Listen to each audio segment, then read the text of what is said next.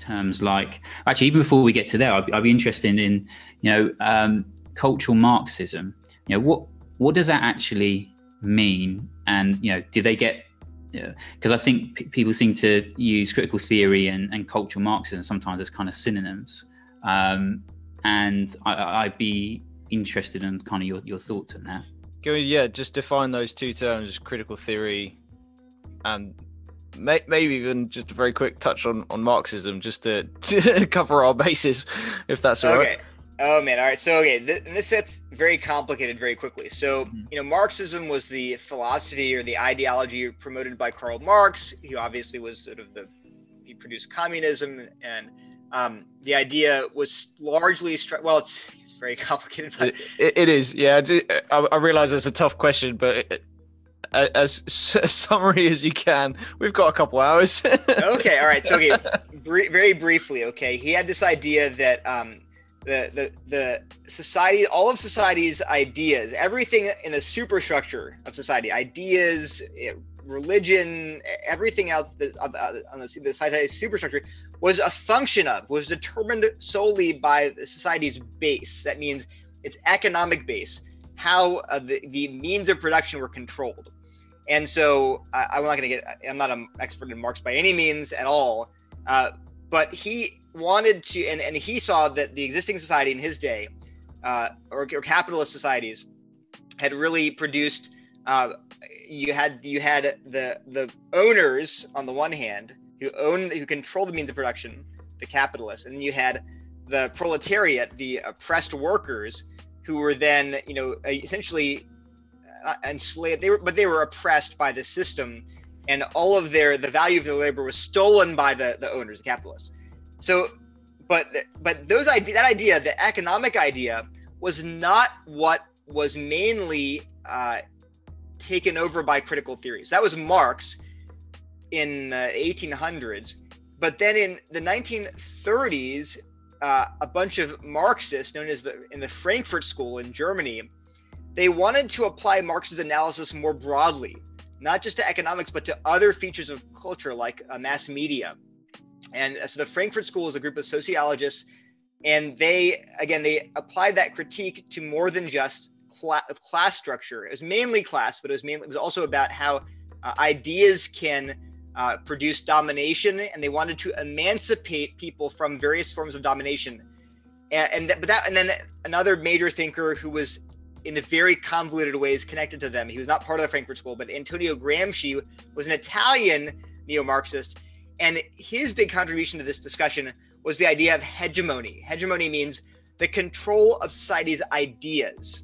That becomes very important. So for Gramsci, the ideas of society help to reinforce the oppression of the workers. So his question was this: he was looking back on the history of class oppression, and he said, how come the workers don't revolt?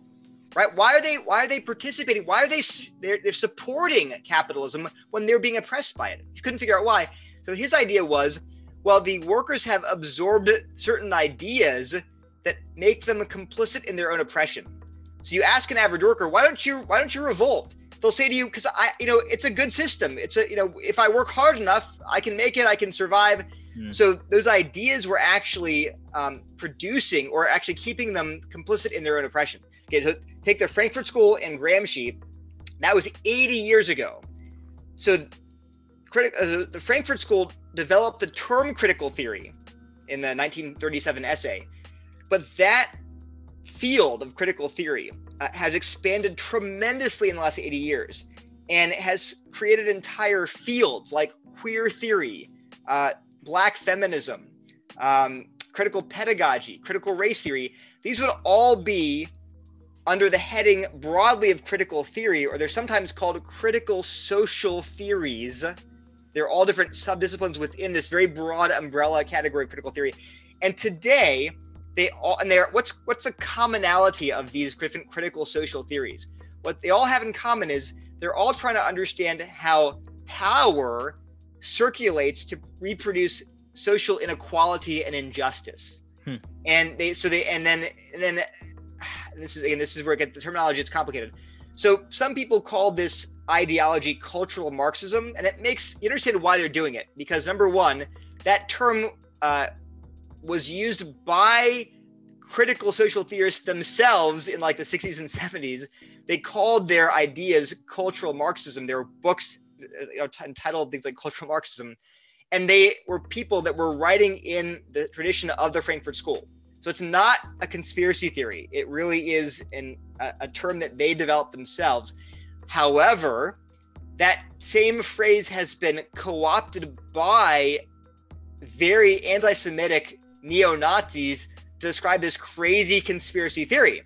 So the term has two different meanings, and today, most people who use the term pejoratively are associated with this crazy anti-Semitic conspiracy theory, so which I want obviously to avoid. Mm-hmm. So and if you talk to scholars today, they will almost uniformly refer to critical theory. So it's a better term because you're like, I'm not talking about that stuff. I'm talking about what they themselves say are the foundations of the ideas.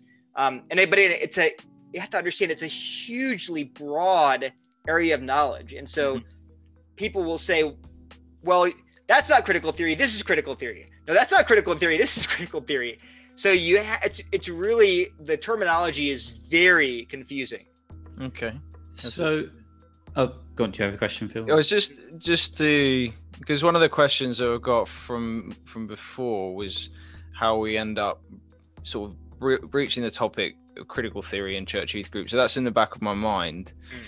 If you're to kind of summarize a little bit what it looks like, and maybe that'll come out of the wider conversation, and maybe that's a question we can have later on. I'm happy for you to control the flow if it's too soon for the summary. But are there like a couple of things that you go, that's critical theory? Like there's things that are common throughout these wide range of definitions that people throw out. And sorry, Neil, just to correct, I think my question adds on to what Phil's saying. To sort of build on that is why should we be concerned about critical theory within the church and culture as well? Maybe that might sort of. So I think one way to sort of organize what critical theory is and how to think about it, the place to start maybe, and even with youth group, would be, what is oppression? So we're going to find that a lot of terms that we think we recognize, terms like racism, white supremacy, oppression, justice, equity, equality, terms like that. We hear those terms, we think, oh, I know what those mean. I'd say, no, you don't. These are terms that have been redefined within the context of critical social theory or critical theory today, whatever you want to call it. And so you always have to ask people to define their terms. And if I had to pick one term that's been redefined in a very significant way, that really in all of critical theory today flows out of that redefinition, it would be oppression. So let me just read you a quote from, let's see, I think this is it's Iris Young. I'm going to pull it up here. So if you look, oppression is a biblical word. Oppression is used in the Bible all the time. And in Isaiah 53, Jesus himself is called oppressed and afflicted. So we can't get rid of the word oppression. It's a biblical word. But traditionally and biblically and in the dictionary, oppression refers to things like tyranny, coercion, violence, and cruelty. So when people are oppressed in the Bible, it refers to their being treated unjustly, unfairly, cruelly. Someone is imposing their power over them, taking away their rights, robbing them, murdering them. That's oppression. And he's like, that's what oppression is. Okay. Critical theory has redefined that term. So let me read a quote to you from Iris Young's very, very famous essay, 5 Faces of Oppression. She says this, in its new usage. So she's contrasting the old usage, cruelty, coercion, violence. In its new usage, oppression designates the disadvantage and injustice some people suffer not because a tyrannical power coerces them, not because of that, but instead because of the everyday practices of a well-intentioned liberal society. Oppression is embedded in unquestioned norms, habits, and symbols. This is huge.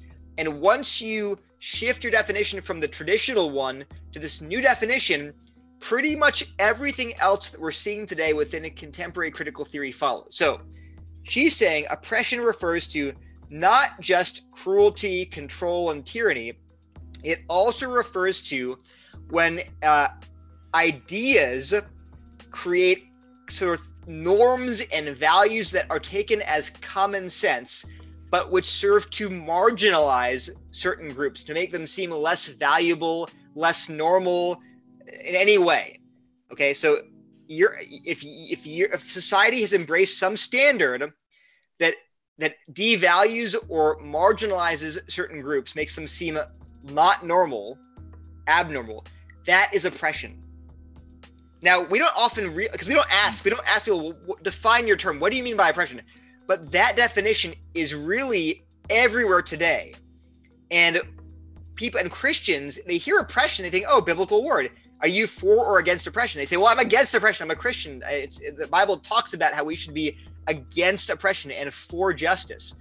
So they assume that we're talking about the same meaning, but in reality, that definition is going to have severe cascading implications. So here's just one. Based on that redefinition of oppression, how do we understand how society is structured? Well, if oppression is encoded in norms and values that seem, common sense and objective and universal, well, whose norms are those? Where are those standards coming from? The answer is, that critical theory gives, is those standards are not actually universal and objective. They are being imposed by some oppressor group. There's some group that is imposing their norms and their values on the wider culture, and those supposedly objective standards are really serving to justify their social dominance. So, for example, whites impose their white values and white standards on culture, and those standards are used to justify why white people have, this dominance in culture, and why people of color are subordinate. Oh, it's why are people of color subordinate? Oh, it's easy, you see, because white people they're more hardworking, they're smarter, they're blah blah blah. It's all meritocracy. It's all fair. So those very ideas that are appealed to they really serve to justify the power of the ruling class. Same thing with men. Why is it that men are most CEOs are men? Most scientists are men. Most engineers are men. People will tell you, oh, it's totally fair, because men are smarter, men are stronger, men are courageous, men are supposed to be the protectors and providers. So that it's totally fair that men have all of the power. See, that's the lie, the norm, the arbitrary power that's being exercised over our culture's ideas by the patriarchy. And so once you accept that idea of oppression, you end up with these groups. You have oppressor groups and oppressed groups. Oppressor groups are the ones imposing their norms and culture. That's called hegemonic power. They have cultural hegemony. And the oppressed groups are those who are subordinated or marginalized by these standards that are taken for granted as fair, objective, empirical, universal, whatever. So we can go, and that's just the implications just keep, it's like dominoes falling. They keep going. And so what critical theorists do is they try to interrogate and dismantle these so-called objective norms and expose them as really bids for power. It's very much a notion borrowed from Foucault, the postmodernists. I can stop there and sort of answer questions. So if, for me, on the face of it, I could see how that could be, what you described or how they've redefined it could be understood as a kind of oppression. But not, I'm not advocating that as a definition of oppression, but I can understand how that could be, those things you described could be understood as a kind of oppression. But if we take that definition of oppression seriously, I was thinking, it kind of seemed to me that kind of makes the term meaningless in a sense. Because if we, for instance, a sort of thought experiment, if we swapped around now the groups that they class the oppressors and the group that we call the oppressed, if we swap them round so that now the group who are oppressed are now the oppressors, well, then all we've done is swap different values and norms for existing ones, and so then we would then recreate the cycle again, where the people who are oppressed then have to try and swap, almost swap around again, try and change those norms and values. So it just seemed kind of meaningless as you were talking about it, if that's how you define it, if it's this constant struggle for, I don't know, does that make sense? Yeah, well, so they would define, so this is another implication. Critical theorists define social justice as the elimination of all forms of social oppression, where, again, oppression is understood by the definition. So they would say they don't want, you're right. They say they would agree that, you don't want to just reverse the roles and have a new set of hegemonic norms that oppress some other group. They would say we don't want that. They would say they want a society in which power is shared. There is no hegemonic norm that excludes anyone.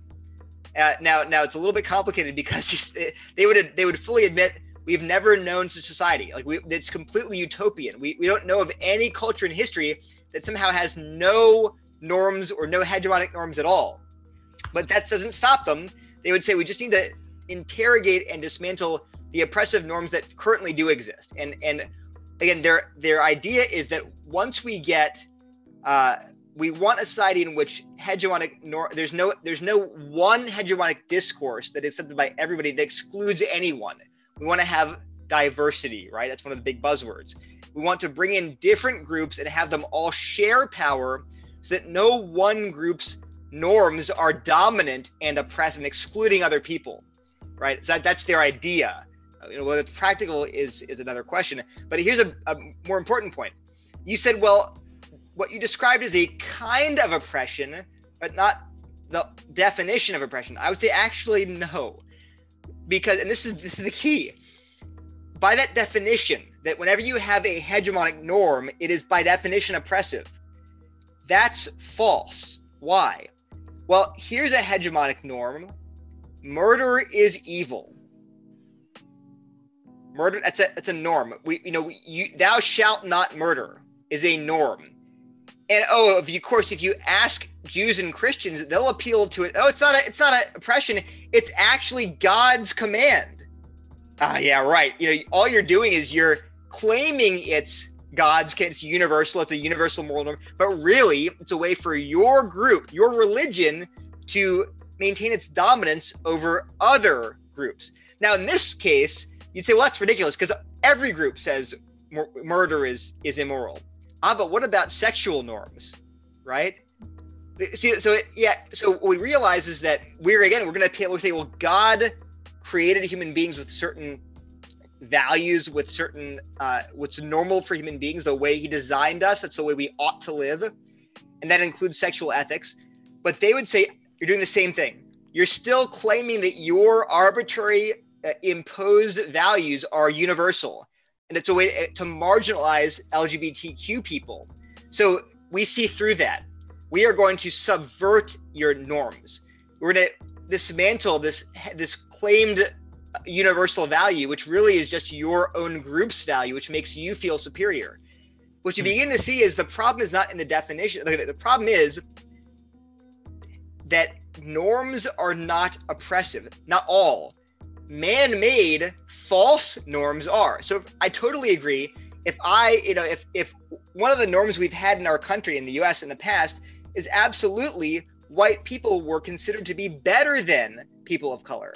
That was, it was in our laws for a long time. It was so we had a truly oppressive norm where we all were taught, or in our laws taught, whites really are better. They deserve to be on top. They deserve to have power. That was an oppressive norm, but not because it was a norm. It's because it was a man-made norm. It was not truly a true value. It was one that we created for our own benefit.